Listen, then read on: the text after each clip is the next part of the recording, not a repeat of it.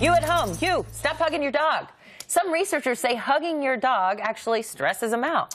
Which is news for Ann and me, inveterate dog huggers from way back. Here to make heads or tails of this, one of our favorite all-time veterinarians, Dr. Heather Loenser, a genius and a compassionate person. Great to see you. Thank you. Calvin and Zipper. Yeah, and they're both actually getting hugs right now. Yes, your dogs. These are your dogs. Yes, this is my dog. This is one of my friend's dogs. So the big point that I want to bring up before we go into all the kind of the research is the big thing we worry about is making sure people don't get accidentally hurt or bitten from their dogs, by their dogs, if their dog is uncomfortable. Yes. So today on the American Animal Hospital Association's Facebook page, I posted an article that all dog owners and especially people with children should read. Okay. But I want to now touch on the study.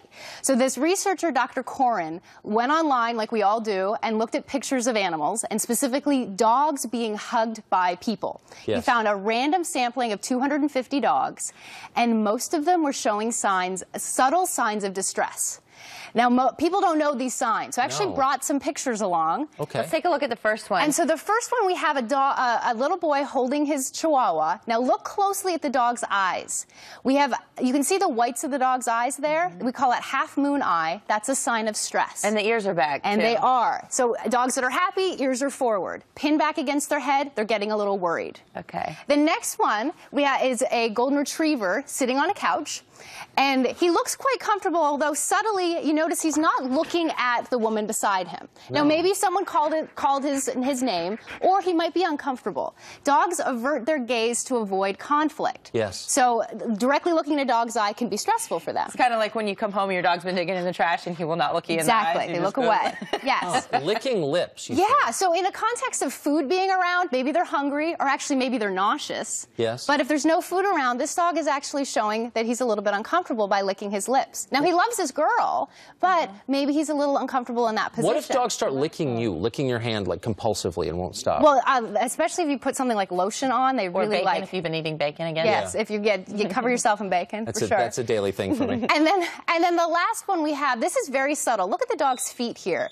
When dogs are comfortable, they have all 4 feet on the ground. This dog is lifting one of her paws up. That means she's not quite sure what's going to happen next. Do I run away? Do I have to get down off the couch? So again, these subtle signs are indications that the dog may not be comfortable with the way you're holding them. So it's still okay to pet your dog, love your dog, but when it comes to children, and especially dogs you don't know, be careful to really watch these subtle signs. Okay, whatever you're doing to Calvin, Calvin likes. He likes. He's being submissive right now. He's showing us our belly. He's comfortable here. He comes here a lot.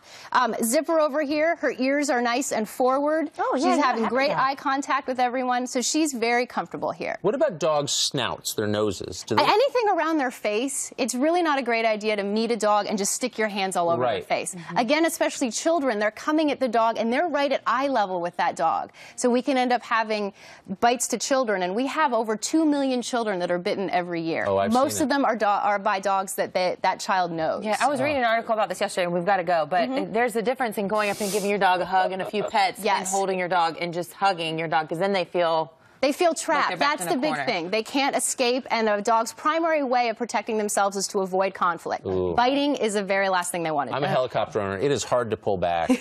Stop smothering your dog.